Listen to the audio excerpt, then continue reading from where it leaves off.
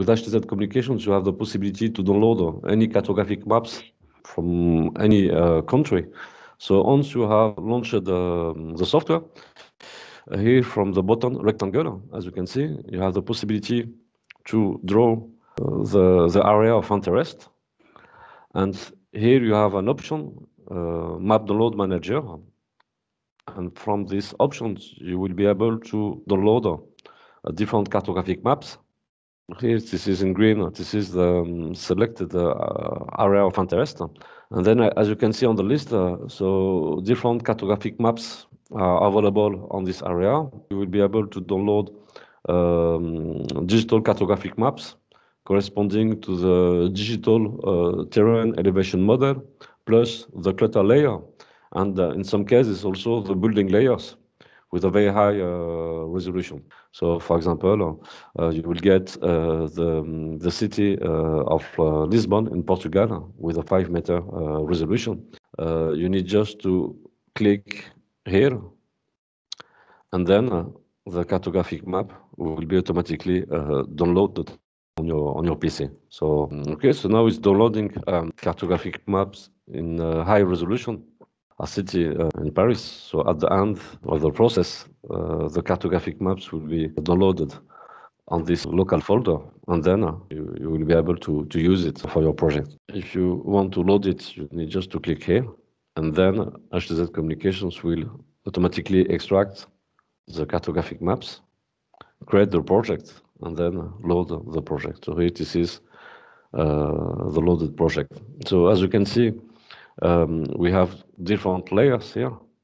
So we can display the DTM layer. So this is the digital terrain elevation model, as you can see. So on the map layer button, you can choose the different types of display. So you can, for example, display the DTM in different colors. You can also display the building layer. So you will see the building appears here. So you can also display the clutter layer. So as you can see here, the clutter layer is defined by different class of clutters. So each clutter is representing a class of objects, which is described here on the clutter parameters windows. So here you will find the list of the clutters, the corresponding clutter height, which is impacting the coverage prediction results. You also have the possibility to include penetration due to the attenuation of the clutter. So, for instance, you can add the attenuations of the buildings due to the walls corresponding to the forest, especially if you want to perform indoor coverage. In terms of capabilities, so HTZ Communication is a multi-technology tool. That means that you can modeling any kind of technologies operating from few kilohertz until 100 gigahertz. You will be able to modeling on the same project TETRA systems, APCO 25, microwave links, Wi-Fi systems, 4G, 5G, radar systems, point-to-multipoint systems. So for instance, if you want to create manually or to add a station, so we click on the map, add station. We go to TX over X, and then, as you can see here, on the signal list, you can choose between the different technologies. So, for example, 5G, DMR, TETRA, Wi-Fi, LoRa, 4G, and so on. So, for each technology, when you will get a specific tab with the advanced parameters dedicated to this technology. When I select the LTE FDD, so this tab is automatically updated in order to take into account the 3GPP specifications used for that technology. So as you can see, we also have the P25 DMR, so you can also modeling tetrapole and public safety LTE. So if we select the signal type TETRA, so here this is the general tab of the station. So here this is the nominal power, the TX antenna gain used by the station. So for the antenna gain, you can go directly to the pattern tab, and you can select the different antenna patterns. So you can select them, for example, from MSI or Planet format. So on the HTZ Communication directory, you will find an antenna library with a different vendor of antennas, TETRA. So here you have an example of list of TETRA antennas from TETRA. So you can select the antenna model. The antenna pattern is automatically updated. So here we can define the azimuth and the tilt of the antenna if the antenna is directional. So once we have selected the antenna model, the antenna again is automatically updated. So from here, you can define the polarization of the antenna, vertical, horizontal, and for cross polar. So the polarization will be taken into account during the interference analysis. So if we go back to the general tab, so the antenna again is automatically updated here. So this button is used to calculate the feeder loss or the cable loss. So here we need just to put the frequency,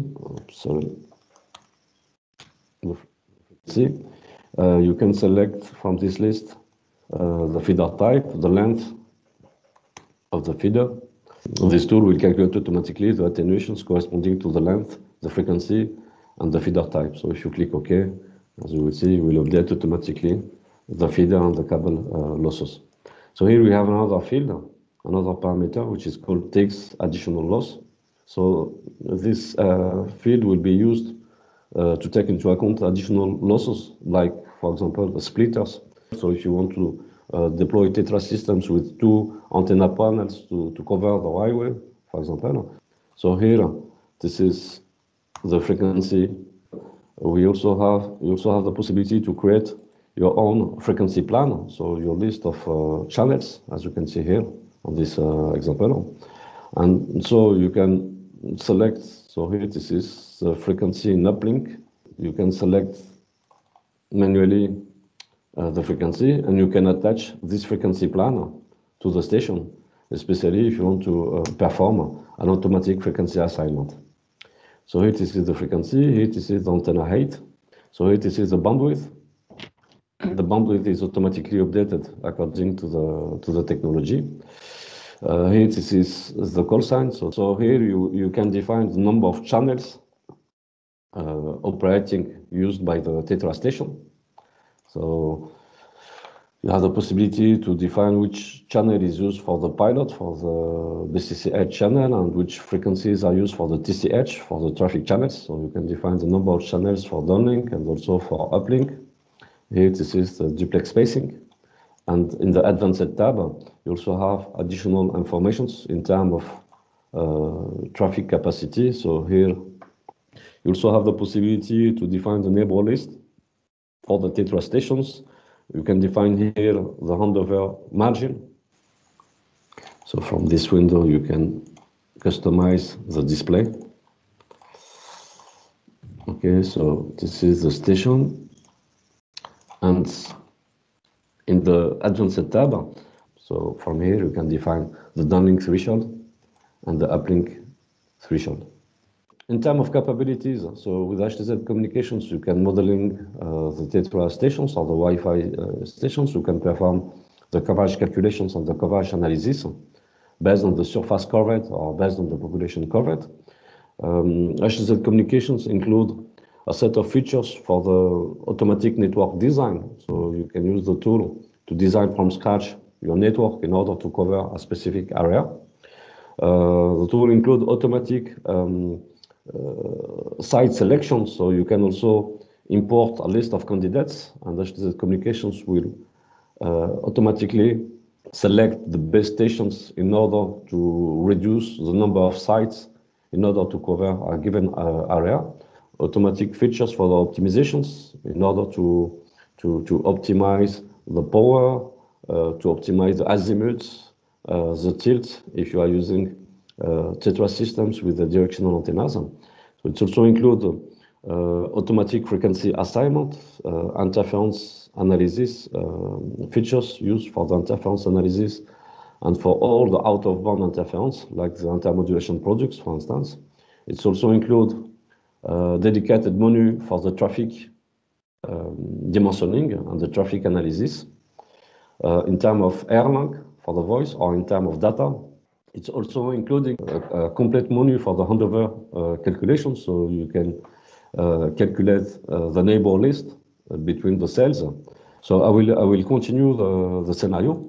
One more thing, you also have with HTZ Communications the possibility to use an automatic link budget calculator. So balanced path threshold to ensure that the link budget is balanced and HTZ Communications. So for the propagation model, so HTZ Communication is one of the most complete tools in terms of number of propagation models because it's able to support all the frequencies from few kilohertz until 100 gigahertz. So let's talk about the TETRA and the Wi-Fi. But we mainly have two families of propagation models. The empirical models, like as you know, the Kumura ATA, the COS 231 models. But what we recommend to use is deterministic propagation models. HTZ Communications includes a full deterministic propagation models that can be used even without pre-calibration of the propagation model. All the equations used by these deterministic propagation models will only depend on the characteristics of the cartographic maps. For the TETRA and Wi-Fi, we suggest to use this full deterministic propagation model. I prepared a scenario for a highway. So as you can see here in green, you can see the highway line. So this is a project with a 20-meter resolution. So we can display the map, the clutter layer. So here in green, you can see the highway. And in fact, when I move the cursor, if you look at here, if you look at on the right corner, the clutter code corresponding to that point. So here, as you can see, the clutter code is number 10 for the highway, and we have the corresponding longitude, latitude, and the altitude above the sea level. As explained before, so you can create manually the stations. So you have the possibility to import the stations from different external formats, CSV, ASCII, access file. And one more thing, so with HTZ Communications, you have the possibility also to draw vector lines or to draw polygons. So here, for example, as you can see, I can draw manually a polygon.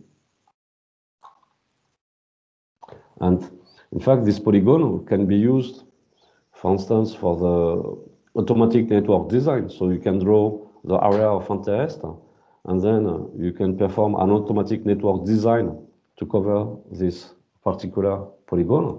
Or you can use this polygon for the optimizations of the cluster.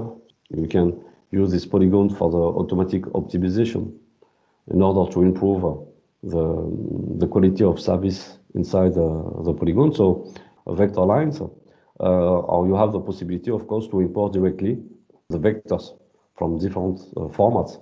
It could be SHP format, it can be Google Earth, it can be from MapInfo, DXF, and so on.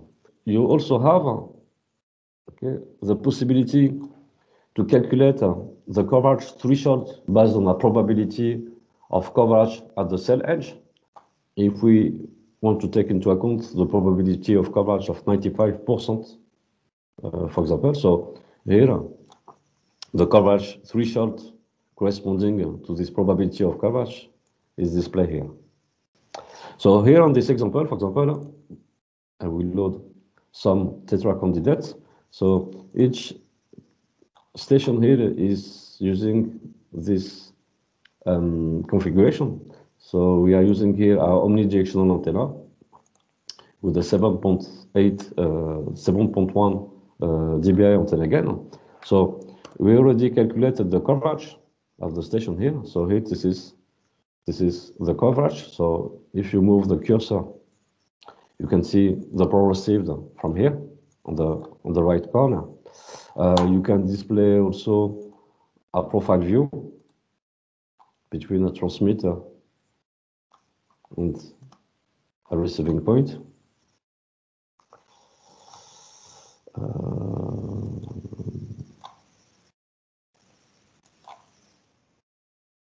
So you can display the profile between the transmitter and the receiving point. So here this is the ellipsoid of Fresnel. In green, the gray curve is the power received at the different location of the profile. And here on the lower right corner, this is the power received at this location. So you can also display. So you can display the coverage. You can display the base server area, the base server area. You can also, sorry, from here, you can also display the overlapping area between the stations. So the pink color means that at those points, the receiver will be able to receive at least two different signals from two different base stations. From here, you can also display the number of channels received at each location. So it's here, so it will give you the number of channels depending on the overlapping. So here on this example, for example, we have a list of candidates. So suppose you would like to select automatically the best site in order to cover this this vector line. So here we have a menu, station candidates, select stations according to coverage objective. So here's the clutter code used for the highway is the clutter code 10.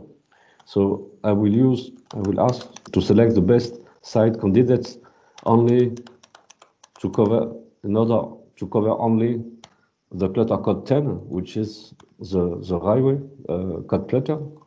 Let's say with the objective of coverage of 95%, and then HTZ Communication will automatically select the best candidates in order to reduce the number of sites and to cover this this area.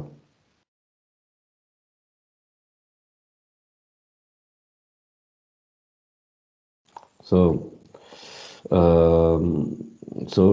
here we ask it to cover 95% of the highway. So at the end, as you can see, we only have 1, 2, 3, 4, 5 activated stations. So only 5 stations will be required to cover the vector line.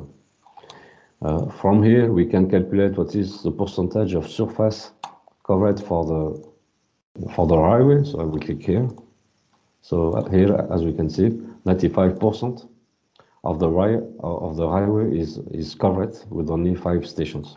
There is other functions for the automatic optimizations. So there is other options to optimize. For example, if you are using panel antennas for TETRAs, so you have also other automatic functions. For example, to select the best antenna models, to select the best tilt, the best antenna height, or the best power in order to cover the area. So if we have some gap of coverage along the vector line, there is a functions vector line not covered. So with these functions, we can zoom in directly on the area not covered. And then we can jump to the different points of the vectors not covered. You also have the possibility to create portables. So suppose we would like to modeling a user equipment with the antenna height. You can put the power. You can select the antenna pattern here. You can define the mean sensitivity. You can add other informations like the traffic demand in Erlang and so on. I already generated a population of portable along the vector lines, and I will use it, for example, for the automatic network design. So the subscribers, I will remove all the existing stations. So here, as you can see, we have different points, and each point is corresponding to one user equipment. So if you click here on subscriber parameters, So here, for example, I have generated here a portable with 5 power antenna height and with a specific sensitivity in terms of downlink threshold and with antenna height. Here there is a function in subscriber. For example, search sizing. I will consider the frequency of the base stations, the radiated power, the ERP of the base stations, and the average height. And here, from here, you can also define the downlink coverage. It's up to you. And you can ask, for example, then to find the best locations, but only on the right cluster. At the end of the calculations, you will get something like that.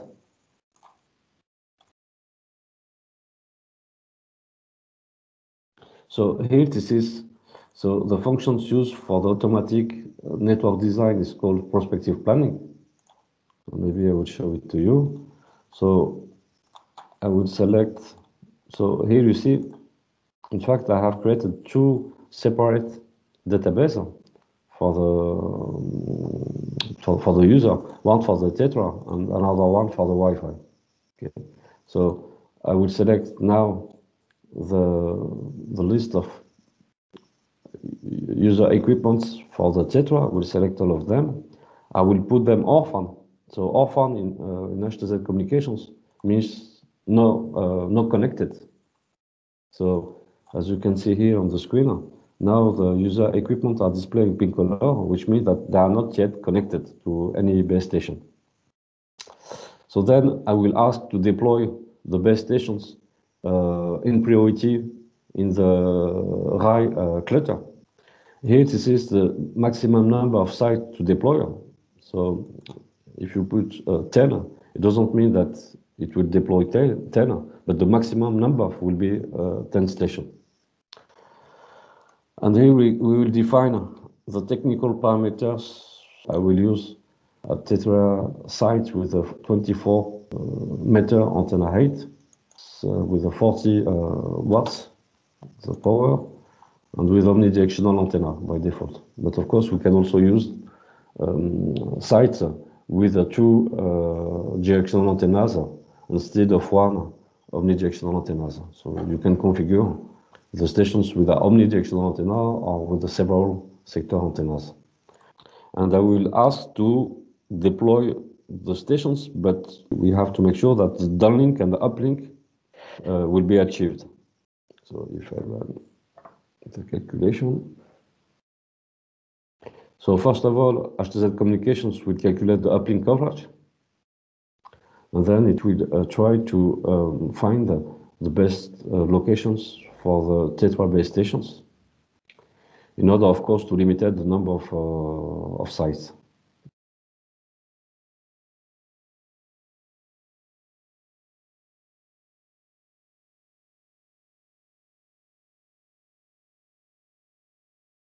So here, the feature had deployed 10 sites.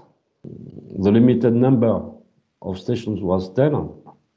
So with the 10 stations, the maximum of user equipment connected is 19% of the user equipment. Okay. So here we have the new 10 stations created automatically. So if we perform the coverage calculation,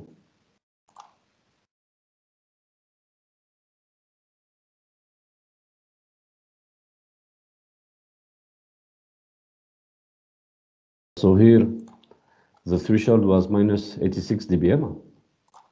So at this stage, if we want to calculate what is the surface coverage along the vector line, okay. So as we can see here, with this number of stations, 98% of the vector road is covered by the 10 stations. So if you want to increase target coverage, so in that case, you need just to restart the calculations, but with a higher number of maximum site to deploy. Suppose we are using a directional antennas instead of omnidirectional antennas. what we have to do, in fact, is to duplicate the stations. So we duplicate the stations in order to consider 2 sectors by station. So I will add another sector. Now, as you will see, you will find 2 sectors on the same site. I already created TETRA stations using bidirectional antennas. So as you can see here, now we have 2 sectors by size with a directive antenna, and we added the 3 dB losses to take into account the 2 combining antennas, so to take into account the splitter. So you also have an option here to optimize automatically the azimuth in order to cover the vector line. So this function is here, network planning, station, optimize azimuth on vector line. So now the azimuths are already optimized, but with this function, HTZ Communications will automatically calculate the best azimuth in order to improve the coverage along the vector line. Okay, so the azimuths now are automatically updated. So I will disable the user equipment, and I don't know if you can see it, but here we can see the azimuth and the horizontal pattern. And if we go to the pattern tab, as you can see, the azimuth is automatically updated by HTZ Communications. So now finally we can restart the coverage of the network after this optimization. Final coverage result. So we can also display the best server area. So here we can see the best server corresponding to the different sectors.